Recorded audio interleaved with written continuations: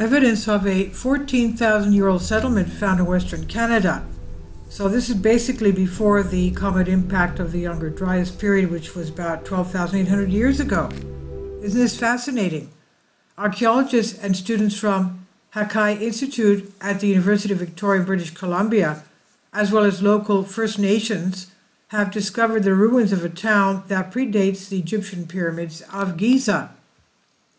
The location on Triquet Island, some 300 miles from Victoria in western British Columbia, has generated artifacts that have been carbon dated to 14,000 years ago, nearly 9,000 years older than the pyramids, according to Alicia Govern, student of University of Victoria.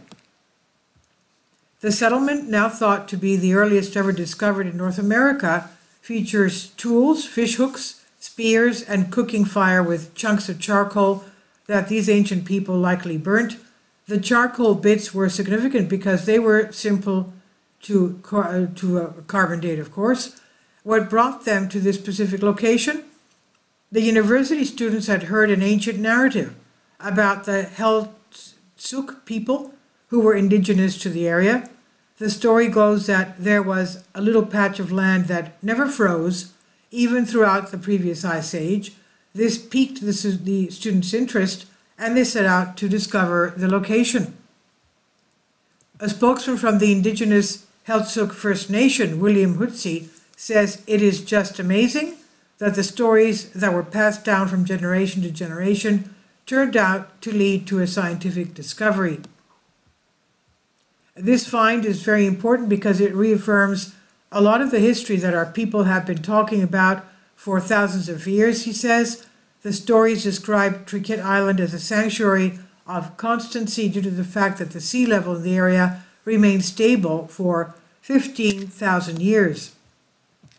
The tribe has been in many clashes regarding land rights, and Hutzi feels that they will be in a strong position in future situations with not only oral stories, but also their legends, but also scientific and geological evidence to back them up. The discovery may also lead researchers to change their beliefs about the migration routes of the early people in North America. It's generally believed that when humans crossed the ancient bridge of land that once connected Asia and Alaska, they migrated south on foot. But the new findings indicate that people used boats to traverse the coastal area, and the dry land migrations came much later, according to Gavreau. What this is doing is changing our idea of the way in which North America was first peopled, he said.